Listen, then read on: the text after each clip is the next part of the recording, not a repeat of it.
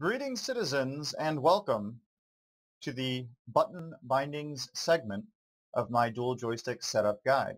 This guide assumes that you are using two Thrustmaster T16000M joysticks, as I recommend, possibly the best setup you can get for Star Citizen, and also very affordable, under $100 for the pair of them if you live in the US, and quite affordable elsewhere as well.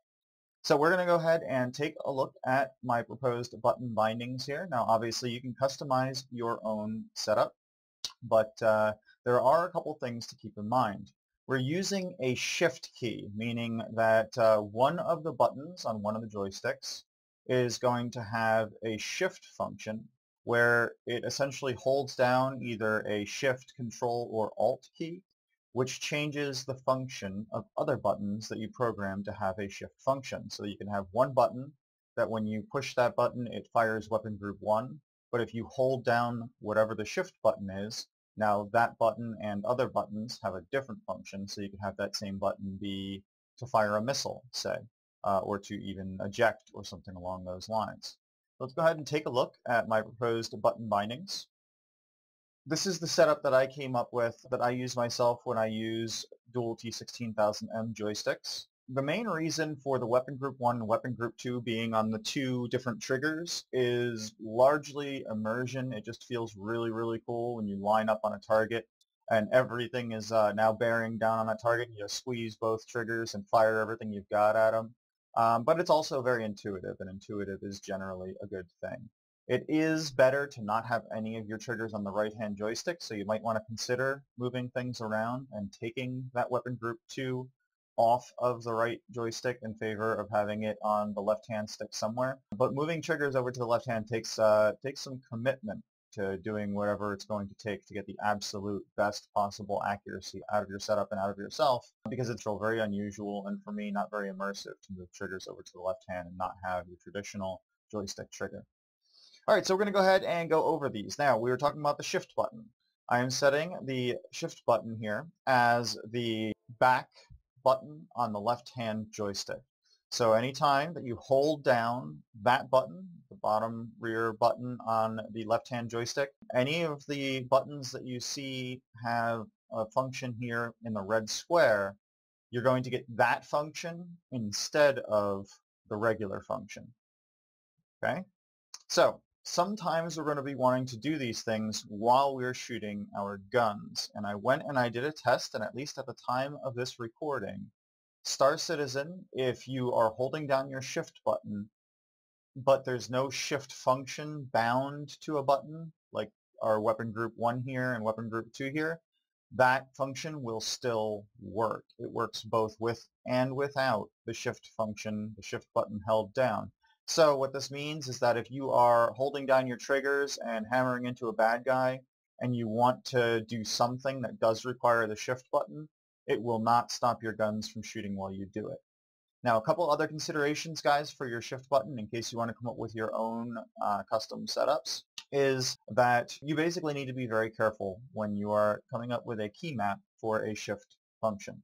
You don't want any of the functions that you put in as a shift function to be something that you will be holding down rather than just tapping briefly, so that you're not going to be trying to do other things while the shift button is being applied.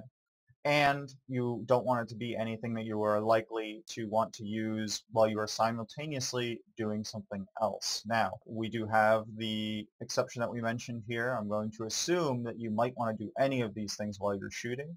That's why we're not binding a shift function to the main gun triggers. Now, you could, if you want to take advantage of more button placement here, you could assign functions to your triggers. You could assign shift functions there. Just keep in mind that that means that anything else that's in a red square, if you try to do that while you're shooting, you're going to get that shift function instead of your gun if you are squeezing your trigger while you're trying to execute some other shift function. So just be careful about that. We're going to go ahead and take a look at setting some things up here. You see the two countermeasures here. I have countermeasure twice. One of them is the standard function and one is a shift function. The shifted function is actually going to be change countermeasure.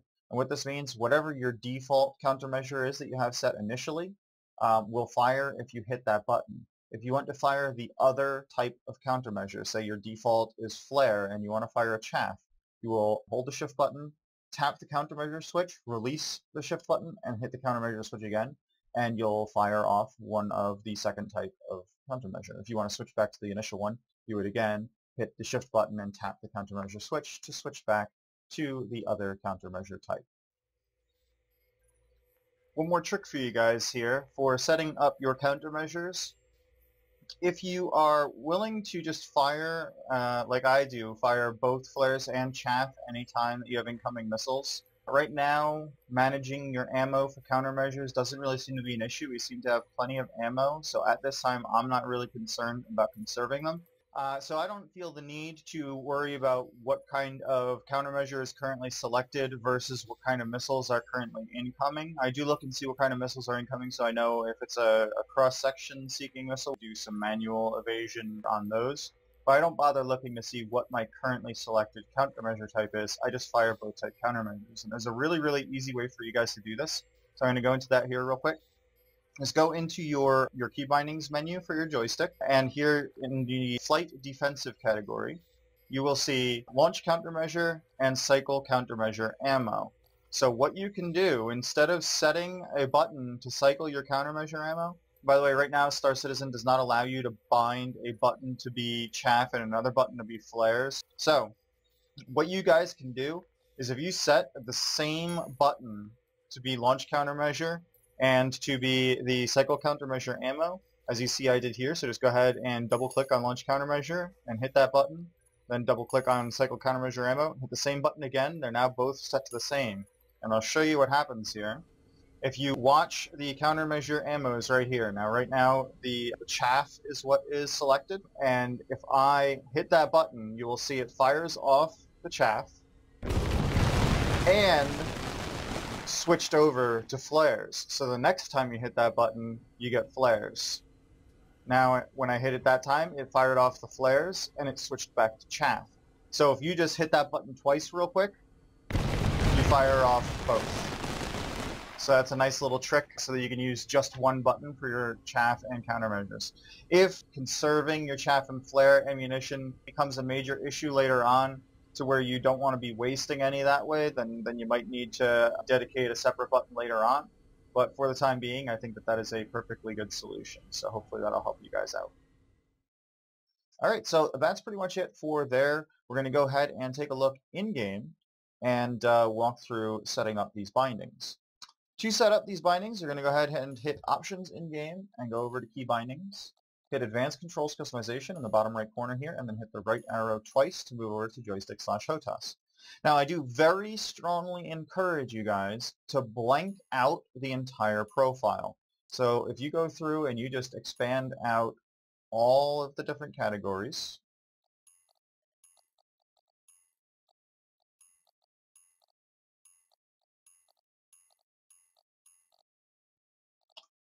we want to make all of these blank except for your axes that you set up before. Okay? So once you have those blanked out, and the reason you do this is if you don't blank it out, there may be a default key binding that is using the same button that you bound to something else. So if, say, the default key binding for a particular button is eject, and you go bind weapon group 1 to that, and don't go through your entire profile and remove anything that you don't intend, then the default key binding will still work. So every time you shoot your guns, you'll eject, and you won't know why. So it's a very good idea to just go ahead and start with a clean slate. I always start with a clean slate when I'm doing custom key maps for joysticks. So we're going to go ahead and go through our key map here. One more thing I guess I should clarify in advance instead of waiting until later. If you have any of these functions, there's going to be some functions that are going to say double tap. And what that means is that's kind of like the shift function. It means that you can use that button for something else if you only single tap it, and if you double tap it, it will switch. This is an alternative that you could use for switching countermeasures, for example. The way you turn that feature on and off, when you clear this out, the way you blank out one of these fields is you click on it and then you right-click where the keybind is. So if we set this to be a button 1, it now says button 1, double tap. If I right-click to clear it out, it still says double tap. So you hit the Y key. Y is in Yankee, and it should turn off the double tap. Starting at the top here, our buttons for our hands-on controls. And keep in mind, anything that we don't have in this key map, guys, you can map these to the base buttons on the joysticks, or you can just use your keyboard if your keyboard's where you can reach it, etc. Right? The look behind is going to be a very, very important function, especially when you're flying dual stick. You're going to find yourself flying backwards a lot if you're executing advanced maneuvers, etc. So that's one that you need. So that is the last one in the look category here, in the top category.